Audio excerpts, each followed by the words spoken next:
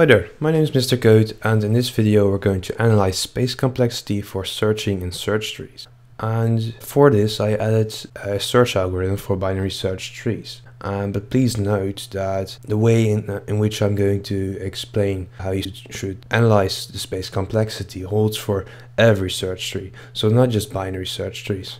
And then there is a recursive version and an iterative version, but I think the recursive version is more easy for you to understand how you could look at space complexity analysis.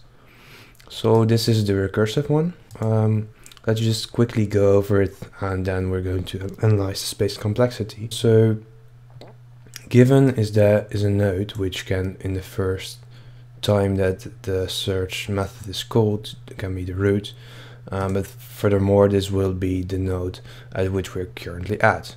Besides, a key is given, and this is the key for which you would like to search some node. And then there is an if check for which you check if the node is null, and if this is the case, then or at the bottom of the tree where there's no more a node, or the root node is null, and then we just return null because, well, the key that we wanted to find hasn't been found. And then we assign the key of the given node to node key, and we're going to check whether this node key is equal to the given key that we're looking for. And if that's true, we're going to return the node easily. And if the key is smaller than node key, then we're going to perform a recursive call with search, and we're going to add the left node to the current node and perform the recursive call together with the key.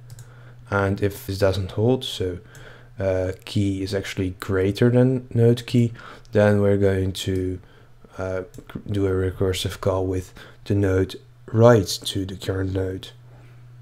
So that's how the algorithm works, and in the end you find out whether the key is indeed there by the node, and if not, you get a null as return.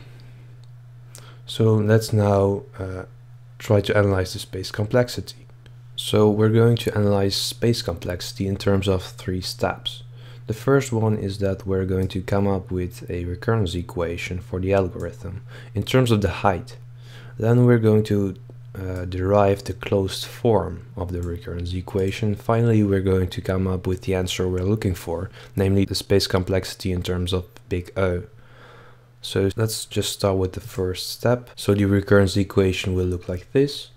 Th is 1 times th minus 1 plus c1, and the base case will be c2, in which c1 and c2 are constants. So there is a 1 in front of th minus 1 because only one recursive call at the same time is on the call stack.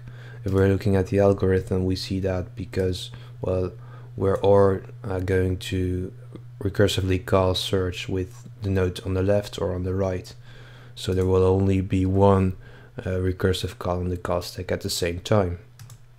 Then there is th minus 1 because every time we perform a recursive call, we move recursively one level down in the tree.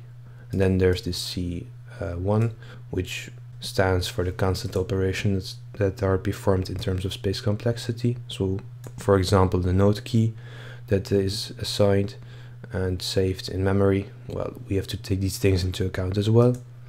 Then the base case is c2, so a constant operation because, well, we are returning a node here and a null value here, which have to be taken into account as well. So that's why this recurrence equation holds. Then going to the closed form, we're going to derive that basically by substituting th minus 1 with the recurrence equation. So this is the recurrence equation we've just come up with, and then we're going to fill in this h minus 1, so we're going to substitute that. Then we're basically coming up with a general formula in which k is a constant. So actually every recursive call, there's this addition of one constant extra per time that we move recursively one level down the tree. And we can also see that if k is h, because then we will actually reach the base case, because h minus h is 0. Then in this case th is t0 plus h times c1, which is actually c2, because, well, we said that the base case is c2, and this is c2 plus h times c1. Thus the closed form is th is h times c1 plus c2. So taking into account this closed form, we're going to come up with the answer for the space complexity. So here's the closed form again. And now we can conclude that th is OH, because as when h goes to infinity, the linear term will be dominant for the growth rate. And with linear term, I mean h times c1. And this actually makes sense, because in worst case, when the node we're looking for is at the bottom of the tree, we have to move recursively throughout the whole tree in order to reach this node. And in this case, the amount of recursive calls that are made and are passed to the call stack is dominant, and this is actually equal to the height of the tree. So in worst case, th is OH. And this is the space complexity in general for search trees. So I hope that answers the question that we had at the beginning. That's it. If you liked the video, please make sure to hit the thumbs up. If you still have any questions, please use the comment section. And if you'd like to support the channel, make sure to subscribe. So stay cool. Bye.